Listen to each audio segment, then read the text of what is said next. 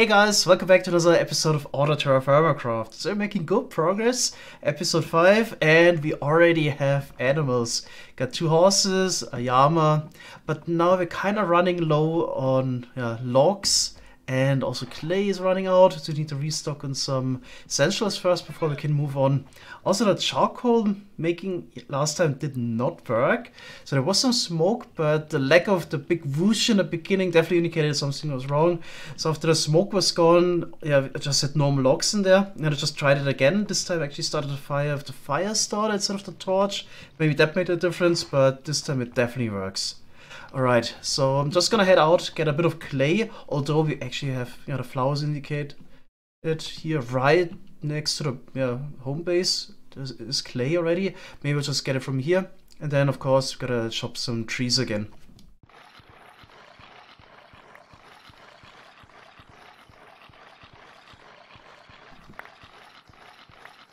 This is definitely a satisfying sound, I like this. Okay, 34 more charcoal. It's not a lot, but should be enough for the next project. So I decided to go out exploring a little bit, and here I found something really interesting. The kapok log again. We had a lot of those around where we spawned in. This looks like something that would give you a lot of logs if you try to chop it down. And just not sure how to get saplings. So the way you get saplings is you use your scythe on the leaves. So like this, you can try it with the smaller tree. And it drops a lot of sticks, of course. There's also a sapling. So usually you can get like 2 saplings. There's some, we got 2 as well from 1 tree. But here with those jungle tree looking kapok trees, you would need to get up there somehow. And unlike in vanilla, you can't stand on leaves, you would just fall through them, as you can see here. They slow you down a little bit, but you can't stand on them. So this would be a bit tedious, I feel like. So we're about 900 meters away from home. One I'd always feel bad about just ravaging a forest, but since we're still early game, might be okay to take some out. Let's see. Oh, this drops a lot of logs. So you got almost 3 stacks from 1 tree. Those are really good. If only we could get saplings. I just can't reach up there. So we would need to pillar up every time, and that would, of course, break the whole advantage we get from those trees. So I'm just gonna, for early games, I'm just gonna take a couple of those. Oh my god, look at this. Yeah, this is really jackpot here. Inventory already full. Oh my god. I think you can also not put those in a vessel and save space somehow. No. So you would need to come here with a more empty inventory. One thing I could actually try is to make a ladder to get up there. Try to break some leaves. Let's see.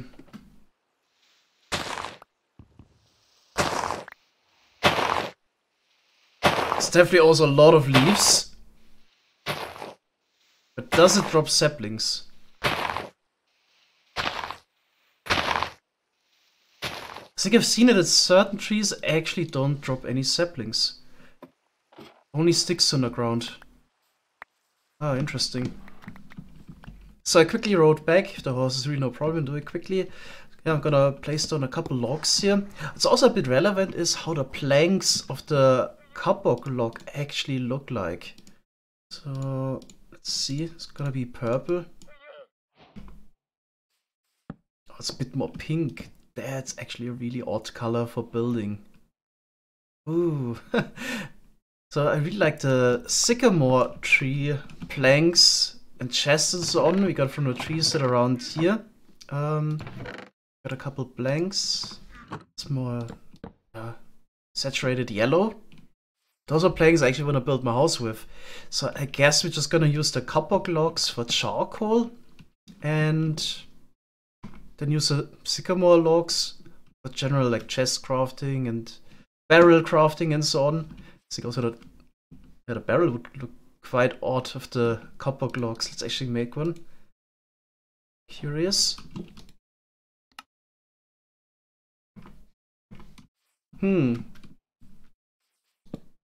Alright, this one I kind of like. Maybe let's keep some around for building. Could use those here and there, but I think I'm just gonna ride back to the forest and make my charcoal over there. So the way things work in this game is actually not like in vanilla Minecraft, where a lot of it is actually random tick based. Here, everything is like, yeah, should we call it event based or scheduled based? Like for example, when I put stuff here into those barrels, it says 8 minutes, but it actually gives you a precise date when it's done. The same goes for the crops and so on. So you don't need to be next to them for them to grow. It's a bit different from vanilla. So we can also just ride over there, chop down a lot of trees, make a lot of charcoal, and then come back later and pick it up. So that's probably the best way of doing things. Yeah, I'm just gonna place those down here. They can also be used in case we need them for any like crafting recipe, or for example for the toolbox we need a chest later. Then we can use those logs. But yeah, let's ride back there and make some charcoal. I was just on my way back to get a bit more water, and I came across some gold pebbles here on the ground. This might actually be a better spot than the one we found at the beach, because there's probably fewer water caves and stuff below. So I guess this would be preferable. The prospector pick tells me that it doesn't find anything here. So we probably have to dig down further a little bit. But I'm definitely gonna mark a spot here. Do not lose it again. God, it's actually a fox. Not entirely sure what those guys do. Probably just a wild animal. Okay, so let's try to get out of here. Also found something really interesting. There's a liana. And you can climb it up like, yeah, a hanging vine. So this is something we should maybe also try to pick up. Oh, there's another gold pebble down there. Let's see what the prospector pick says. Again, found nothing. Okay, looks like it's the only liana. Can I actually get some of those?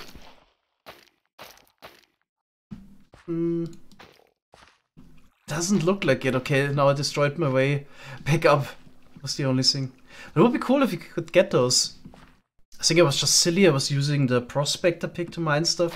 Of course, it wouldn't drop anything, but with the scythe, yeah, definitely get better results. Okay, a liana. I only got one. Let's put that in a vessel, and there's still one left. You can maybe just come back later and see if it grew again. But I'm curious if you can actually attach it on the underside of blocks as well. You would definitely need some bone meal. So if this works anything like those hanging vines in vanilla, this would be kind of nice in case we got a ravine like that. We could just climb down and back up without bringing ladders all the time. Would need to bring bone meal though. So I actually got curious because I found the gold pebble there on the ground and dove down here and used the prospector pick, yeah, a lot lower. It actually says there's a very large sample of native gold. So basically jackpot. The only downside is it's underwater and it's always so annoying to mine. We can make little water pockets at least. Oh, there's another liana. Then we can actually try it. Oh yeah, so you can just place them down. Sweet. Yeah, so what you can actually do is make water pockets with doors. Those don't waterlog, and try to go from there. Can come back to this later, but now I'm gonna make more charcoal. That's what I actually came for.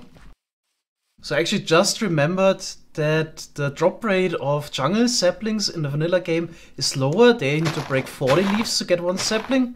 So I kept trying. Seems like we were just really unlucky. I actually managed to get one. But only one so far. So some of the leaves are kind of reachable from here. But it looks like the drop rate is definitely lower than 1 per 40. Okay, but at least there's another one. Okay. Yeah, so we definitely can bring some home. We could maybe try to make a better setup to reach the top of the tree and see if it's actually viable. Oh, there's actually a liana we can climb up. If it's actually viable. Get those trees. And the problem is really you can't stand on the leaves. Okay, we need to do this. Yeah, but climbing up there each time. Another sapling dropped. Just got really unlucky, it seems like, in the first attempt. There we go. Yeah, climbing up here every time is probably not really worth it. But as I said, it's early game. Just gonna take out a couple here. Oh, there's actually a chicken. totally forgot to bring some leads in case we run into interesting animals. But there's a female chicken. Maybe just get that lead real quick. Oh, you can't leash a chicken. Okay. Maybe if it stops it for a while. Just want to trap it somehow. There's a tick below. Oh, we get a boat again. We have a lot of logs around here. Let's just make a boat to trap the chicken. Okay, the chicken got trapped. I just want to show you another thing. We didn't have this problem before that we have a ton of sticks. You can also compact them into a stick bunch. This takes up way less inventory space. And what you can additionally do, take 2 of those, so like 18 sticks in total, you can make a stick bundle log. That's also something that can be turned into charcoal. So it's also worth it to pick up the sticks to make even more. Okay, what I totally forgot about it, that those copper axes also don't last very long. Durability only 600. I think iron and steel later, there we are at around 2000 already. Yeah, so those last only a short amount of time and a couple of trees. This one is about to break. So I made a way larger charcoal pit than I have actually durability for. Maybe we can chop down one more. You, by the way, can't repair any tools in this. So there's really no point keeping them. In case you really don't need them anymore, you can smelt them down. In this case, yeah, for the remaining durability, 3 millibuckets of copper. That's not something you should waste time on. I think I'm just gonna actually throw it out, because if I start chopping another tree, it will be half broken only. Doesn't really help. So I'm gonna place down last of those logs. Got a really good amount. And then we can cover this with dirt again. Yeah, we can just take those, place it right next to the charcoal pit. Okay, pick them up like this. There we go. I got plenty of dirt left from earlier. So let's see if we get the big whoosh this time. I'm gonna use the fire starter again. Yes. So that means it's working. Okay. Yeah. The logs are just placed down here in case we come back there maybe with 2 or 3 copper axes, or once we actually need it. Yeah, an upgraded tool already. So the next tier of tools would be advancing from the Bronze Age to the... No, sorry, from the Copper Age to the Bronze Age. Already spoiled it. So there's actually multiple ways to get there, because there's different types of bronze we can make. So there's black bronze, bismuth bronze, and just bronze. Look at the molten stuff here. So it shows you a type of things we need. So for normal bronze we need like 90% copper and 10% tin, which is cassiterite. I haven't found it yet. It's actually the simplest recipe. Black bronze requires actually 3. We would need gold, which we hopefully have a source of. Silver, haven't found that yet. And copper.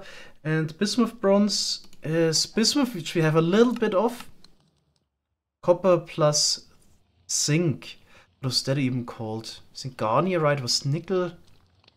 I would actually need to look this up. Sphalerite. Also haven't found that yet. Okay, next to try out the bellows. So I heated up some of the unfired molds again to yellow-white. This is the maximum of the charcoal. Now we can use the bellows, and then you can see the temperature raises even higher, and this immediately turns into fired molds. Okay, can we already put them in there? Yep. Perfect. Already got some copper. So I'm making 2 more pickaxes, just in case. 2 more axes, and I also want to make a hoe, because it's already March 7th, early spring. I'm gonna plant some of the saplings or seeds. Okay, 5 more tools. Now we actually have the problem that you can't put tools in a chest. So what you're gonna do there is to make racks.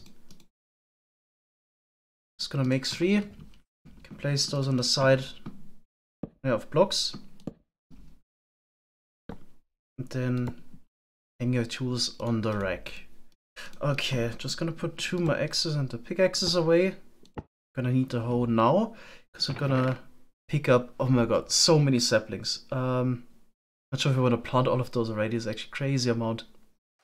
So time to plant the seeds. So just over here, I thought it would be a nice spot for some farmland. So it doesn't work like in vanilla, where you had to be like 4 blocks within the range of a water block. Here you can also be a lot further away. So you can see the hydration value at the top, 44%. And yeah, nitrogen, phosphorus, and potassium. So minerals that the plants crave. Yeah, we can increase those values with the fertilizer. I actually saw that there's a water source here. I'm not entirely sure how much it would actually affect the farmland around it. Here we actually got hydration 84%. But I know from playing last week that some seeds and plants don't like it that wet even. So we'll have to see. Can also maybe place some down. Let's maybe try the wheat seeds. Okay. It also shows you if the hydration and the temperature is in a good range. They're both is good. So actually see 44% hydration is still good. So I think pretty much got 44% hydration everywhere. So maybe just reserve that spot here if you come across some seeds that need it. Oh, there was actually a cave entrance below. Look what we got here. A creeper. I haven't seen one of those in a while. Can try to suffocate him with just dropping a bit of dirt. I think he already has enough. Now he's in a hole. Oh, we can get him. There we go. See if he actually drops some gunpowder. Yeah, it does. It's a bit surprising. Gunpowder. Okay, neat. Let's see what we can actually do with gunpowder in this. So, like in vanilla, you can make a fire charge with charcoal blaze powder. How can we get that? As far as I know, you can't get to the nether in this. Blaze. That will be hard to get, I guess. There's some vanilla recipes in there that you just can't get. Somehow we can craft gunpowder plus a cuckoo clock into a cuckoo clock. No idea what that is actually for. TNT is also in this, so you need a barrel, red dye, which you can get from the usual suspects, poppies, and so on. I think I actually saw a dandelion and some vanilla flowers, so this should be easy to get. And gunpowder, not too much effort. Okay, what else? Oh, another crafting recipe for the fire charge without the blaze powder. Then I guess vanilla TNT. And rockets. No elytra in this as far as I know though. Also no way to get to the end. So there's already a good amount of farmland here. By the way, you can jump on this. So no trampling like in vanilla. But here, for some reason, I couldn't use the hoe anymore until I saw the side of the blocks. That's actually peat. We can mine more of this for fuel. But inventory is already filled again. I should maybe get rid of some of the seeds. Let's see, sugarcane. Do you like it here? Temperature and hydration, good. Okay, let's go to the spot for the sugarcane. I have over a stack of paper already, don't even know if we need more of that. Then jute, that's actually an important plant. Yeah, also likes it here. Place all of them down. The fertilizer or compost isn't ready yet, so I can't use it. Then more jute.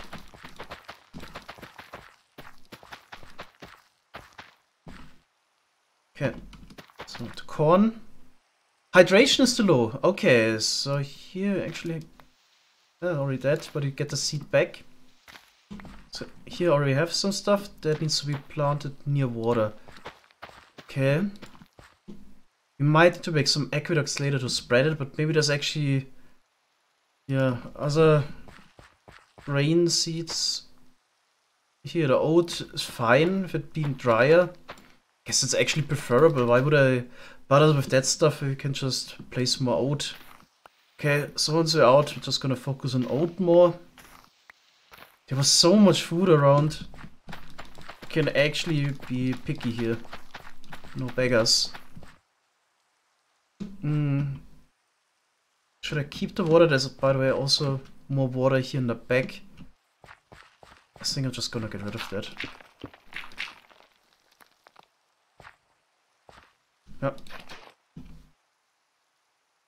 see carrots. Yeah, also most of those are actually fine with it being a bit drier. See the potatoes. Hydration too low, over 50%. Yeah, okay. Then I focus on the carrots. So I planted all of my seeds over here. There's so much actually. So the plan is now to just complete this farmland square there. We need to dig away all of the peat there. It's actually quite a lot. And replace it with dirt. And yeah, I'm digging away some of the dirt over here to level it out so we have easy access without any jumping to get to the spot. Yeah, it's actually coming together. Before I forget it, I also still have those lemon saplings. So I was thinking, let's place those down a little bit further from base. As far as I know, we can also get more saplings if we just cut the branches later again. Maybe let's have a good old 4 blocks in between. See how that goes. I think they also have some requirements like hydration, so that's fine. And the temperature is also good. This block could grow under the right conditions, maybe spliced. Okay. And the last one here. I also reached the highest level of familiarity of the animals, all at 35 now. So this can't be raised any higher, only baby animals can be brought to 100, but I'm not entirely sure what's the benefit of that. Okay, here it also says ready to shear, but I can't make shears yet. We would need an animal for this. So can maybe make this next episode. What we need for the shears are 2 of those knife blades and a bit of flux, and then we need one of those anvils. A copper anvil is the cheapest. We could already technically make that. It just requires quite some effort. Yeah, so here I got the knife blades and also got a couple more shovel heads because there's a lot of digging to do. So I dug out the top layer of peat. I was also wondering how deep this goes. Looks like 3 layers deep. Not sure if we need peat that bad. Got plenty of that stuff now. And there's also a recipe to make it later. So we need to combine leaves and mud. It's not too hard once we got the machinery to get leaves and mud. I think I'm just gonna cover this up now with dirt. In case I'm really desperate for peat, I mean there's also some other spots we can find it. Okay, plenty of space available now for further expansion. Also for the seeds here, so about half the farmland, let's say, is used. In case we find more seeds later. We also know what to focus on. Definitely the ones here with hydration, 44%. So the corn and potatoes, if we really want to plant them later, we also need to be careful to not raise the hydration of this farmland. So we will probably want to do it in a separate place. Replace some aqueducts later, but it's not like we really need that stuff. It seems like there's really no difference between a carrot and a potato. So they're both in the... Oh, got slowness and mining fatigue. Gotta drink soon. So they're both in the vegetable group. So there's really no point diversifying any further. So it's nice that there's so many different crops in there. And the game also encourages you to eat different things. But it would get a bit too crazy if you need to eat a potato and then a carrot and basically rotate through 20 different food groups. 5 is enough. Yeah. Oh yeah, look at this. Ate way too much meat lately. Also got kind of low. Ate most of the potatoes and carrots. One of the next things I actually want to do in order to improve my diet a little bit is to get into sandwiches. Those are really good because you can combine grain, vegetables and protein in one dish sandwich. But in order to make it, we need to make a quern first to grind the grain into flour. Then we can combine it with water into dough. But in order to make the quern, we actually need 2 different types of raw stone. So any 2 different types, I think, because if you would try it with the raw stone we have right here, then you would just get the crafting recipe for a wall. So we already have the raw dacite. Now just need to find any other stone type, and then we can make the quern and make bread and sandwiches.